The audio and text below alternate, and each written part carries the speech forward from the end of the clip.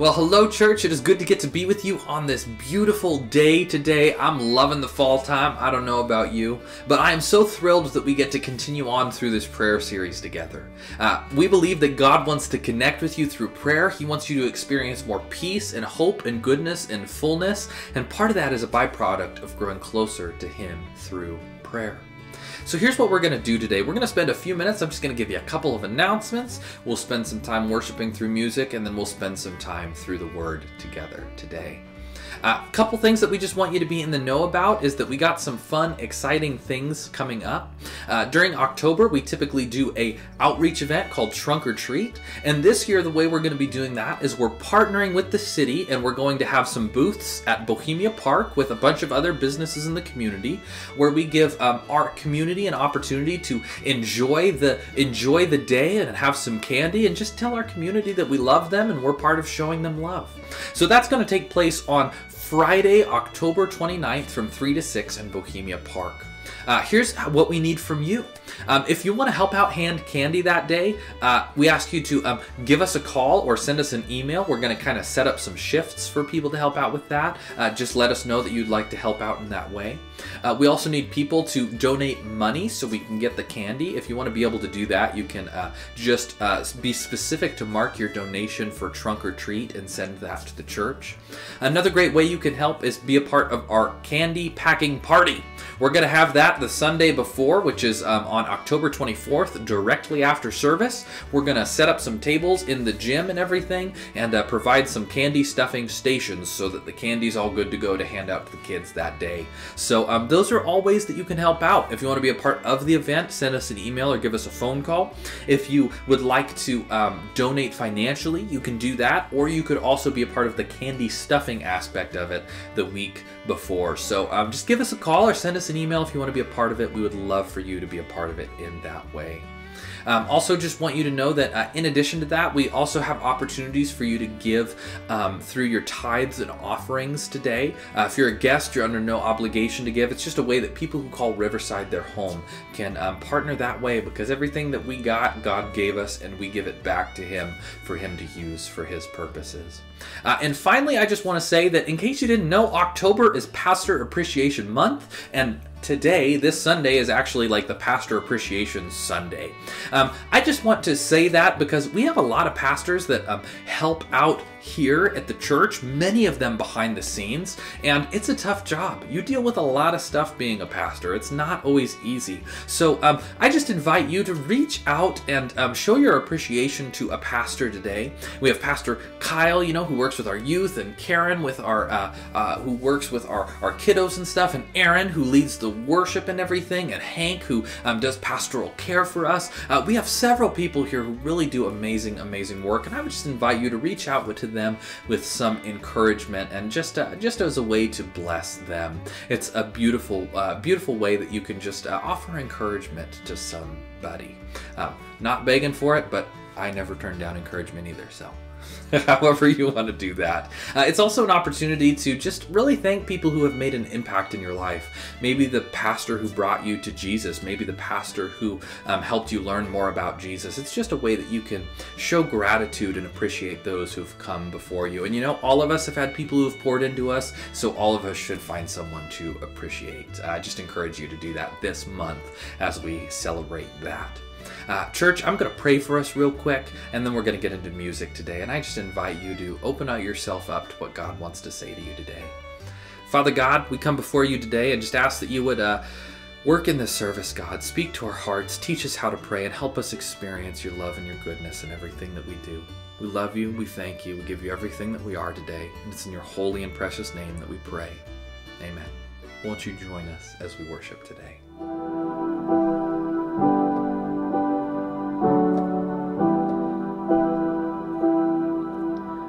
Grand earth has quaked before,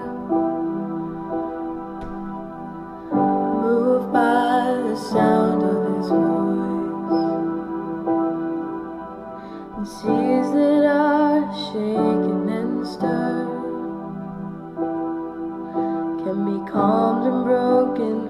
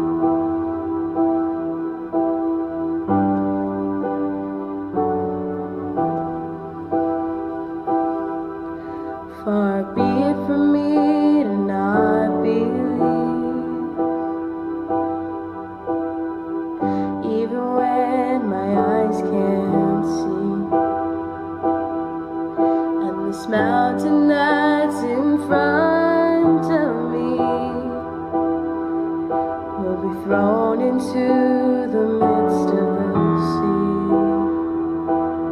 And through it all, my eyes are on you. And through it all, it is well. And through it all, my eyes are on you, and it is well. It is well. So let go, my soul, and trust in Him. The waves and wind still know His name. So let go, my soul, and trust in Him. The waves and wind still know His name. So let go, my soul, and trust in Him. The waves and wind still know His name. The waves and wind still know His name.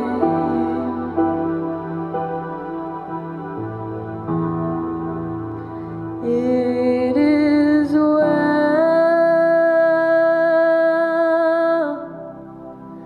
with my soul. It is well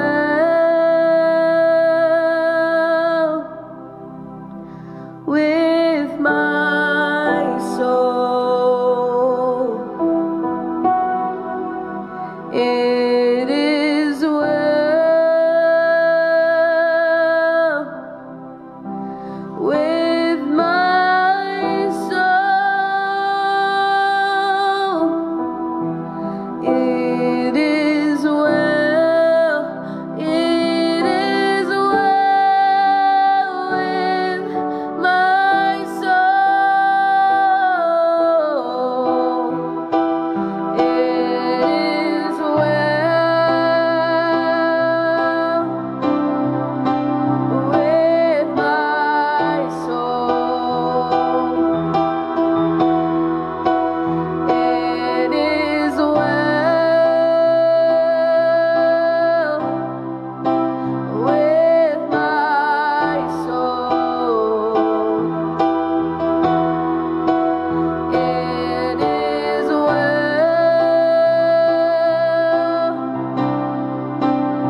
with my soul. It is well. It is well with my soul. It is well. It is well with my soul.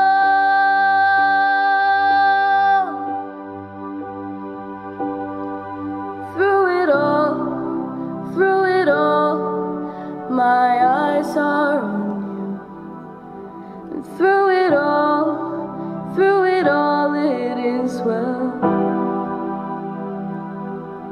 Through it all, my eyes are on you. It is well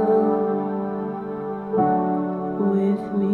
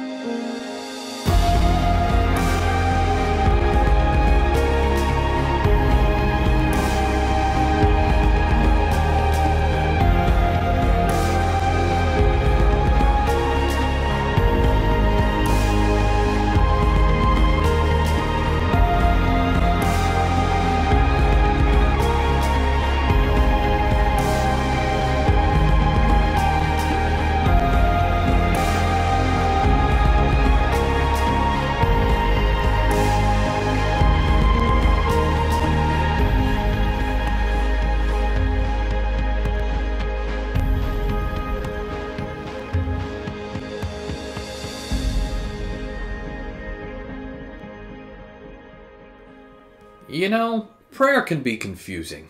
Maybe that's one of the biggest issues you have. I know that's an issue I have sometimes. That there's kind of this confusing element to prayer, which is a little bit hard to make sense of. You know, it's kind of like, how do I do it right? Who exactly am I talking to? What names do I use in prayer?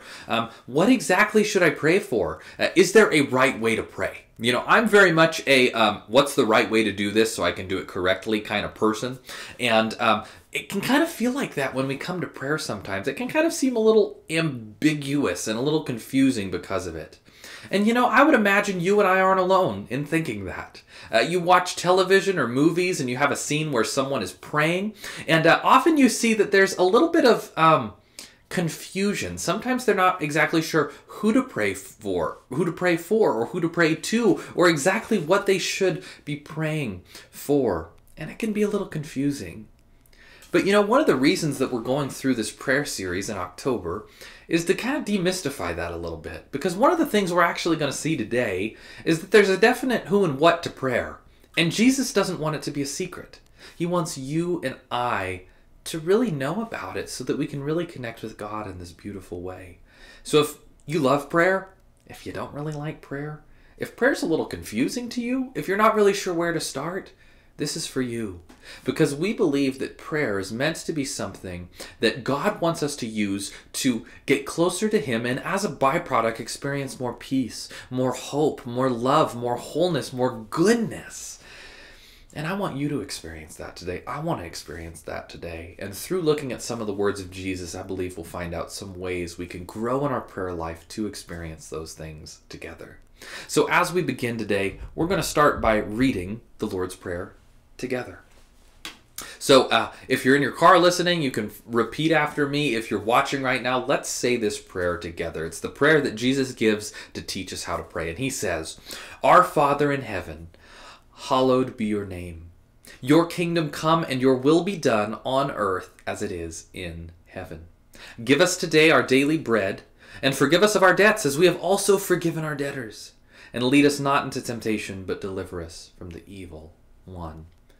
Father God, as we come before you today in your word, speak to us, teach us more about prayer, and help us to be able to see you for who you are and experience your goodness.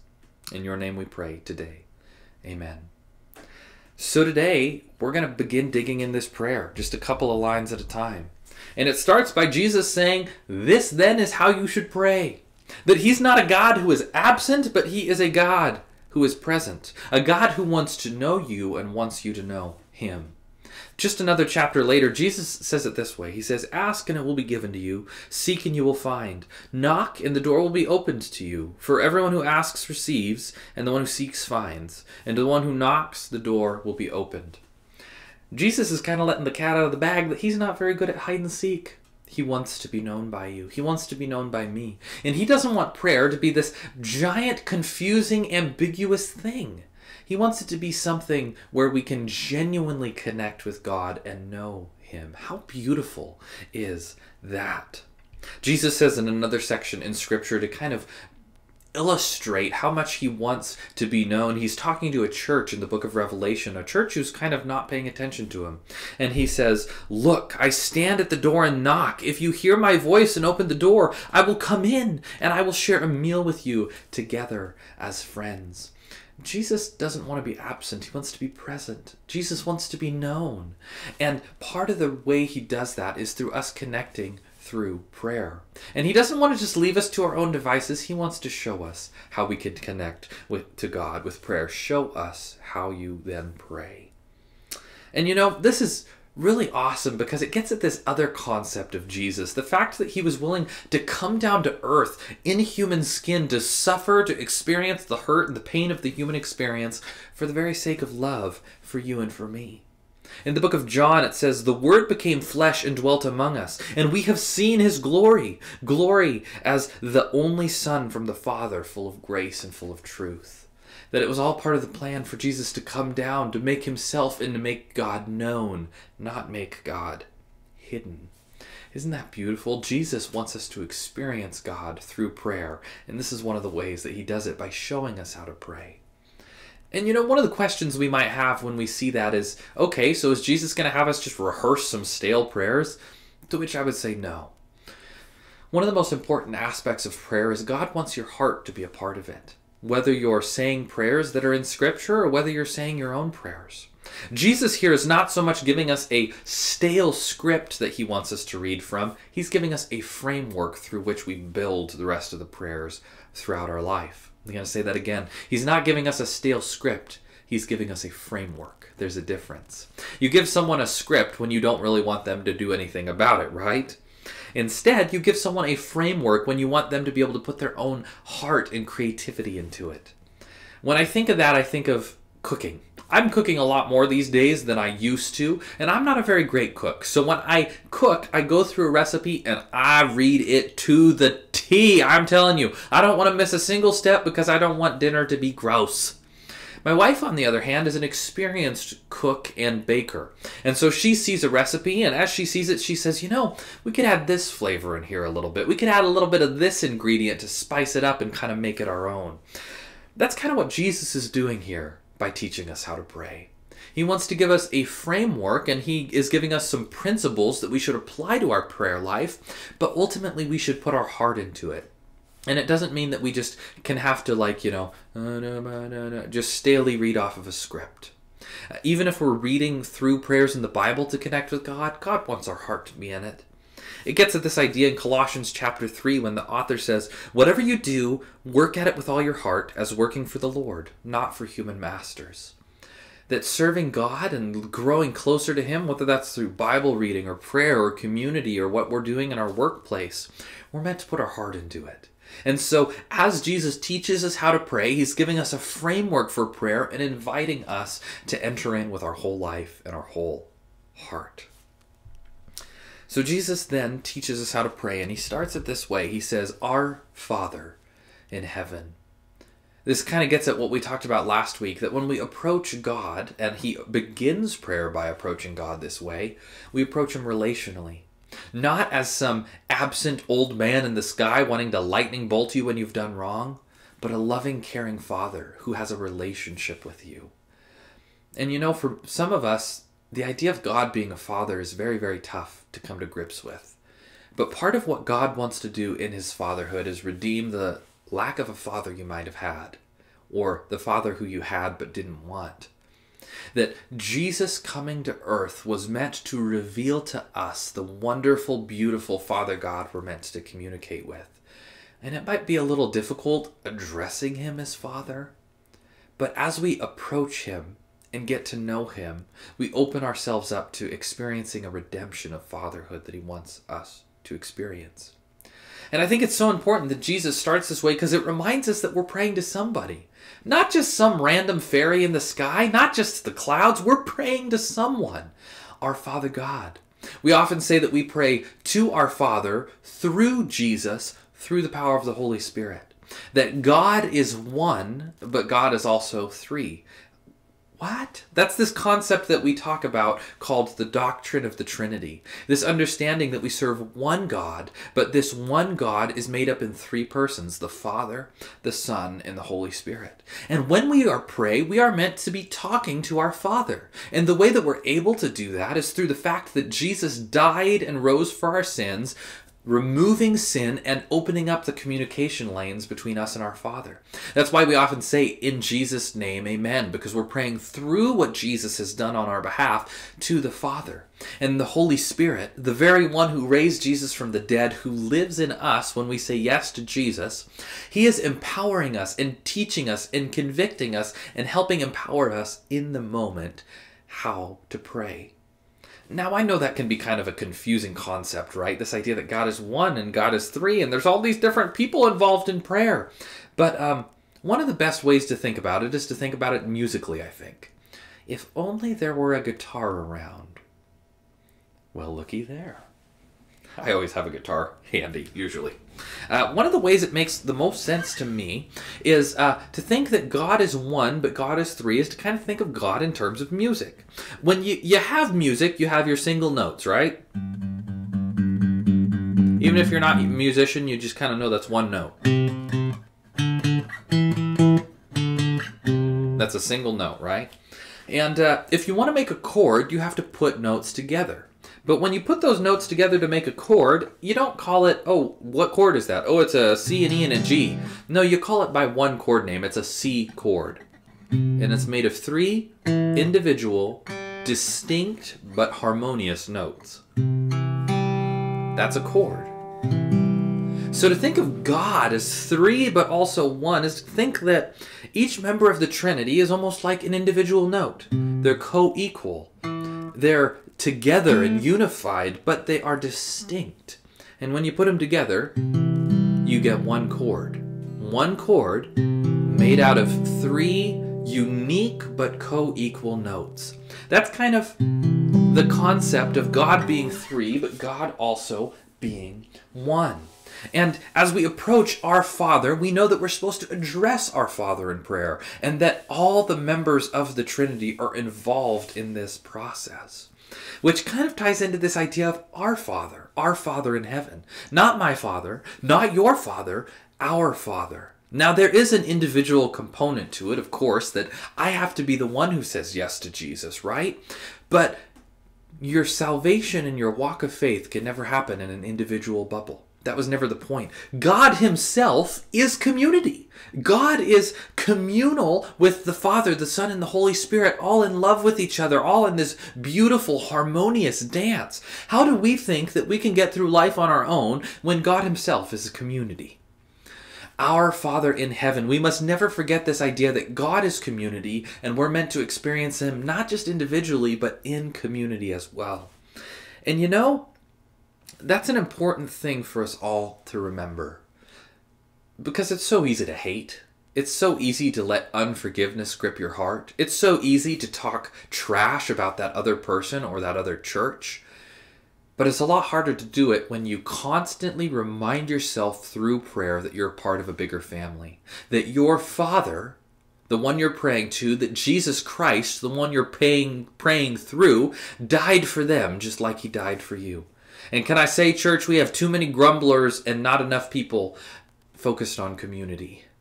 We have too many people who are willing to cancel someone else on Facebook rather than willing to say, you know what, our Father in heaven, that person's my brother and sister. They might be kind of silly right now, but I need to remember that they're my brother and sister in Christ, that I shouldn't just cancel them. I should love them.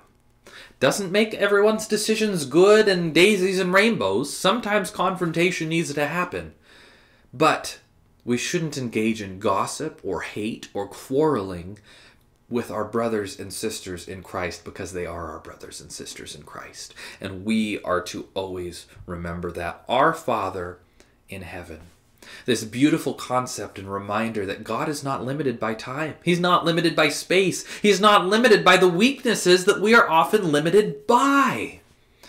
That he is our Father in heaven. A theologian by the name of Wesley Hill puts it this way. He said, heaven is a word that allows us to speak about God's nearness without pinning him down to a specific geographical address. I love that. That's a great way to think of it. That God is near, he is present, he is relational individually and in community, but he's not stuck in a particular place. Our Father in heaven. That's how Jesus begins this prayer, with a reminder of who we are praying to, because prayer in and of itself is relational. We must never forget that prayer is relational, and starting with the who of prayer helps us remember that. Our Father in heaven, hallowed be your name. This is a beautiful thing because it reminds us that God is our Father, but God is also the all-powerful creator of the universe. This word hallowed is a word that means like holy. May your name be kept holy. This reminder that God is good and relational, and he is also holy. You know, holy is this word that means, in the original language, it means weighty. It means it holds this weight, this kind of heaviness, this kind of awe-inspiring heaviness. It means it looks different. It means it's different than the regular things of the world. There's something unique about it, something special about it. God in himself is holy. There is no one like God. Here's a couple verses of what the Bible says about God and his holiness. It says in 1 Samuel, there is none holy like the Lord. There is none beside you. There is no rock like our God. Then in Isaiah it says, and the one who called to another said, "Holy, holy, holy is the Lord of hosts. The whole earth is full of his glory." Then in Psalm 96 it says, "Worship the Lord in the splendor of holiness. Tremble before him, all of the earth."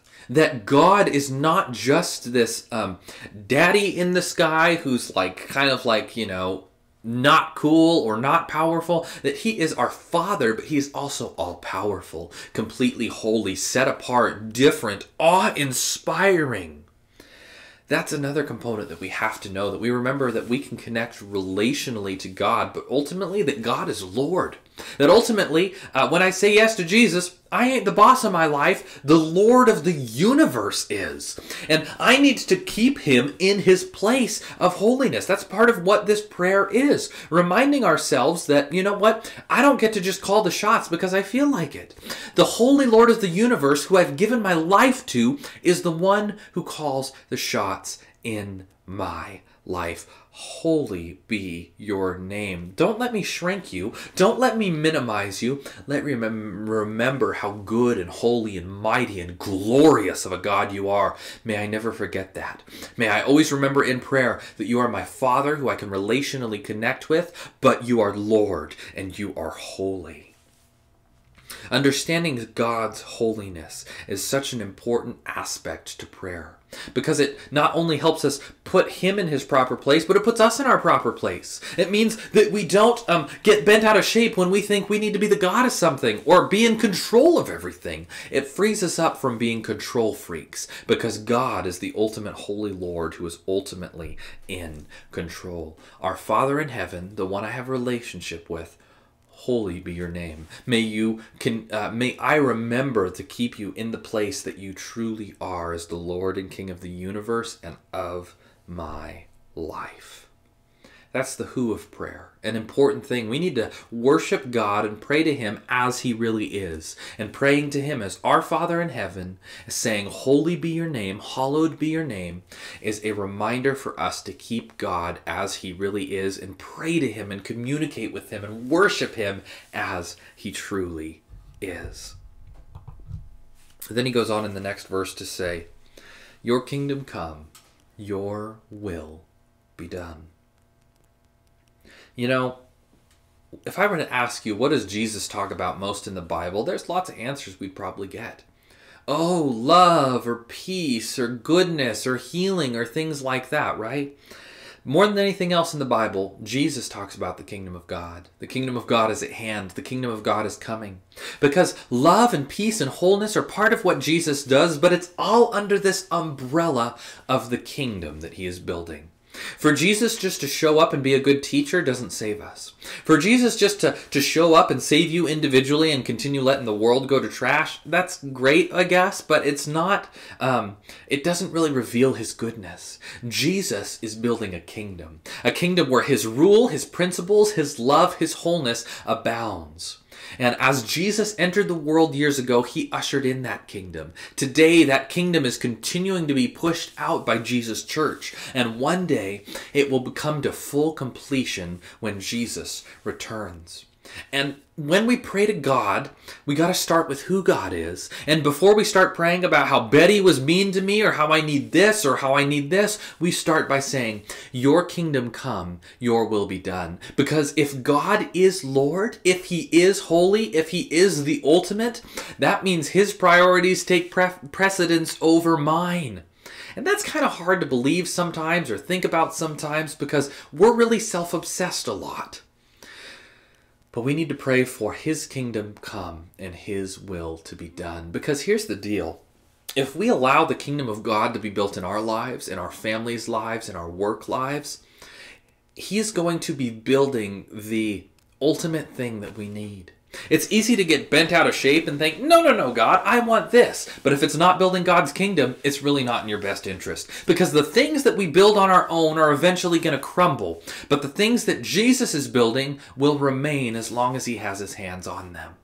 And so many of us approach our days, our work life, our family life, not by saying, God, may your kingdom come and your will be done. But we say, how can I build my kingdom? How can I make my family look the way I want it to? How can I make my work life look the way I want it to? How can I make my personal life, my financial life, my sex life look the way that I want it to? But when Jesus teaches us how to pray, he's saying that's not how you start praying. You start by praying, by remembering who God is, and then you continue on in prayer after that saying, you know what, God? Your kingdom over mine. Your will and preference over mine. Here's a couple things that Jesus says about his kingdom. He says, but seek first his kingdom and his righteousness, and all these things will be given to you as well. That we are meant to pursue God's kingdom and God's will over our own. But the thing is, all things will be given to you. That when we do that, we're putting our lives in the proper place and allowing Jesus to really impact us the way he wants to. How often do we shoot ourselves in the foot and keep us from moving forward because we're so caught up trying to build our kingdom and not even listening to how Jesus wants to build his, him knowing that as soon as we start building his, we're actually going to align ourselves with the right way of living, because God is building something. God is building a kingdom where he wants to see people healed, people transformed, people experiencing his love, darkness being pushed out. That's what God wants to build. And we will never experience satisfaction and contentment, church, unless we all get on board with building that kingdom first over our own. Your kingdom come, your will be done on earth as it is in heaven. Isn't that a beautiful thought, to think that God has a will? That God wills and wants and desires things? That this good Father who loves you wills and wants and desires for you to be a part of building his kingdom so you can really experience peace, so that you can really experience contentment, so that you can really experience him in his fullness as you get on board with what he is doing. When we come to prayer, we're meant to connect with God relationally, the who of prayer. Then when we get to the what of prayer, it's your kingdom come, your will be done. God cares about your needs. We're going to get to that in a future sermon. But we must begin with your kingdom come and your will be done, because that's going to give you your best family life, your best financial life, your best sex life, your best relational life. It all starts with God's kingdom come and his will be done. And then for the last scripture we're going to cover today with these first couple chunks, he says, your kingdom come, your will be done on earth as it is in heaven. It's easy to think that Jesus is just building this spiritual kingdom, right? This spiritual kingdom that we'll see one day but won't really impact my daily life, right? But here's the deal, that heaven represents the place where God's perspectives and everything and his power, where everything reigns, where the kingdom is going how it's supposed to go, right? But he's building it on earth right now. We're asking for the way that Jesus is planning on his kingdom looking when all is complete, that breaks into the present now. That's part of why Jesus shows up in the middle of history rather than just at the end of history. He's saying the kingdom's breaking in now. That healing can happen now. In your marriage, in your family life, in your bank account, in your work life. Healing can happen now. And God's kingdom can begin taking root in your life right now. Now it'll come to its fullness at that day that Jesus comes back. But today, right here, right now, we are to pray for his kingdom to come and his will to be done on earth as it is in heaven right now. A current reality that we are praying and working toward. How beautiful is that? That Jesus loves you so much that he doesn't want you just to wait until this far off time where everything is going to be brought to fruition. He's giving it to us now. Now it'll be in totality eventually, but we're getting a piece of it now as he works, as his kingdom moves forward. Jesus wants us to not only connect with the who of prayer, but the what of prayer, which involves his kingdom come and his will be done on earth, in our families, in our workplace, in our bank accounts, as it is in heaven. And that kind of perspective helps us to know that we are stewards of what we have right now. That the family that God has given us, that the finances God has given us, that the job and the time God has given us, that we are to steward it well for God's kingdom and for his will. And like it says in Matthew 6:33, when we seek his kingdom and righteousness, all things will be given to you as well. If we want to live our purpose out more, we need to reorient everything around Jesus and his kingdom come and his will be done on earth as it is in heaven. Doesn't mean every day is daisy and rainbows, but it does mean that we are working towards something that will last, and we are operating the way we were intended to operate when we ask for God's kingdom to come and his will to be done on earth as it is in heaven. So that's just a couple of verses, right? Not a lot of verses, just a couple of verses, but there's so much meat to them. And this begins the framework that God wants us to begin operating in as we enter into prayer. That we start with the who and the what of prayer. We start with our Father who is in heaven, who is completely and totally holy, and we pray for his kingdom to come and his will to be done on earth as it is in heaven, in our lives as it is in heaven. We look at this chunk of the Lord's Prayer, and what it really wants to communicate to you and me today is that a thriving life of prayer invites us to look upward before we look inward. That there is a time to talk about our needs, that God wants us to give him our needs and our desires and approach him with our feelings and our heart. We're going to go over that in the next couple of weeks. But so often we struggle in our prayer life when we start that way because we're looking at how big the problems are before we look at how big God is. We look at how small and inconvenienced we are when we look at that first, rather than looking at how grand and glorious and powerful God actually is. If we want our prayer lives to thrive, if we want to experience the deep, relational, intimate, powerful prayer life that God wants us to, the invitation is for us to live this thriving prayer life by beginning by looking upward rather than inward. There's a time for that. God wants that. But when we start with God, we're opening ourselves up to experience his peace and his wholeness and his fullness the way that he intends. So what do we do with this? Here's what I would have us do. How many of us actually get our days started focusing on God and his kingdom? I was a little convicted of that this week. I was going through a devotional and it was saying, what's the first thing you think about when you wake up in the morning? Is it God? Is it his kingdom? Is it his ways? Or are you thinking about how you're late, or your alarm's going off, or how the cat's yelling at you, or whatever, right? What's the first thing you think about when you wake up in the morning? What's the first thing you do when you wake up in the morning? I'm so tempted so often to just go, go, go, go, go. And next thing I know, it's 10 o'clock. I'm stressed out of my gourd because I haven't focused on our loving relational Father who's in charge of it all, or his kingdom. So here's what I would invite us all to do this week. When your alarm goes off, before you read the news, before you look at your phone, before you look at social media, before you get up and go on, before you take a shower, just pray this to God in bed before you get up. Father in heaven, holy be your name. Your kingdom come, your will be done in my life as it is in heaven. Where you're just opening yourself up to God, thinking about how grand he is and thinking about his kingdom before your own. I invite you that's what we do with that this week. Start our day as soon as you hit that alarm. Just say that quick prayer. Father in heaven, holy be your name. Your kingdom come, your will be done on earth as it is in heaven. And then if you have a couple more seconds, just take it even a little bit further. God, may your kingdom be a part of everything in my life today. Let your kingdom be a part of everything in my wife or my husband's life today. Let your kingdom come in my kids' life, in my work life, in my bank account, God. Your kingdom come, your will be done.